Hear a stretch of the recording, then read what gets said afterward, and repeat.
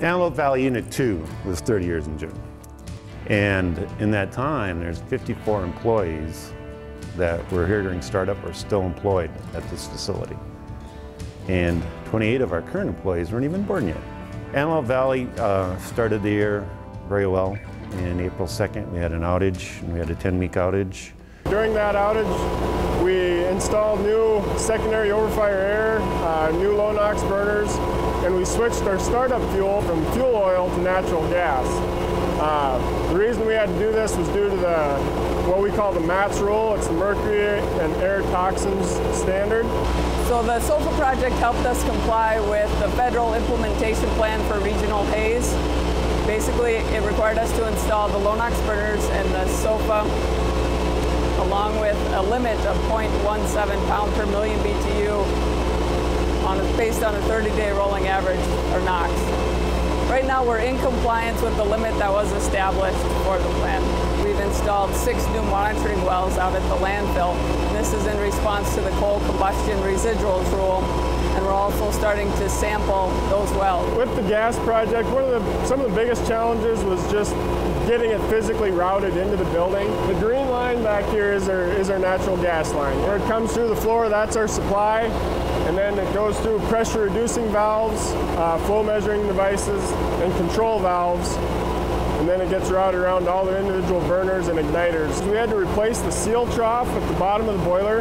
It was wearing out. It was 30 years old and it was just rough shape. So we actually had to completely tear the old one out, ship out refractory, cut it off, and build a new one. We are installing a mercury liquid sorbent injection system.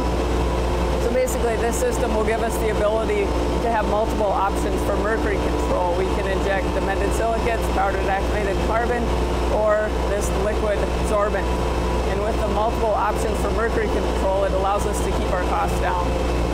The key with all these major projects, with the outages and everything, is just the communication. We had upwards of 300-400 people working in the boiler here, and a lot of them were from this level up between 6th and 8th floors. We came in after the outage, and then we set a generation record in Unit 2, so you can tell that all their hard work and dedication is paying off.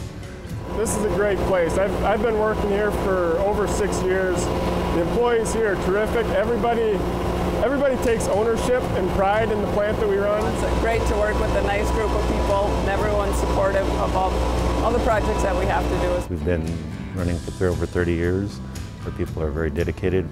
For a 30-year-old plant to go set a generation record, you know that the people are working hard to keep this place running, keep it well maintained, keep it operating. We do this safely and efficiently, and we do the best of our abilities. There's 2 big projects. Number 1, in January, Unit 1 turned 50 years old. But we're very proud of it.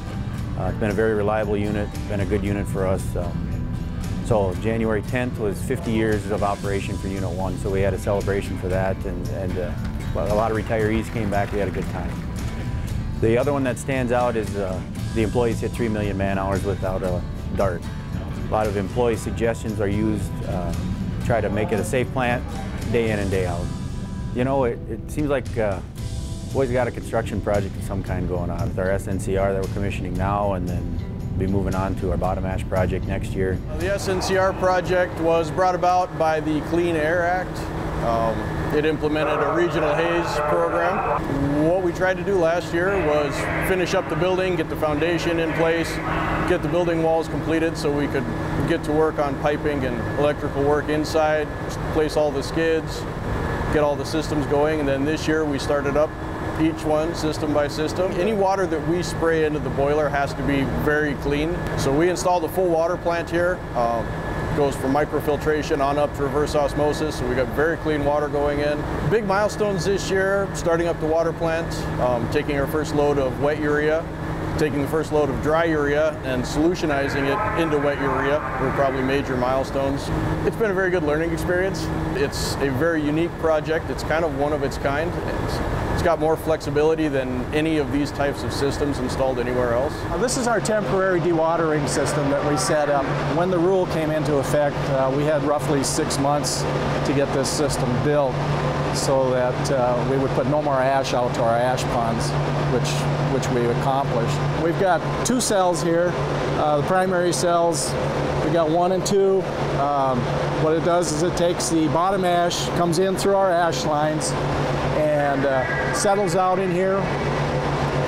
We sluice 2 times a shift, so it'd be 4 times a day, and the ash sits in here overnight, and the guys will come in the morning and they'll use the front end loader, scoop the ash out, let it dewater, and then it gets hauled out after the ash has been sufficiently dewatered.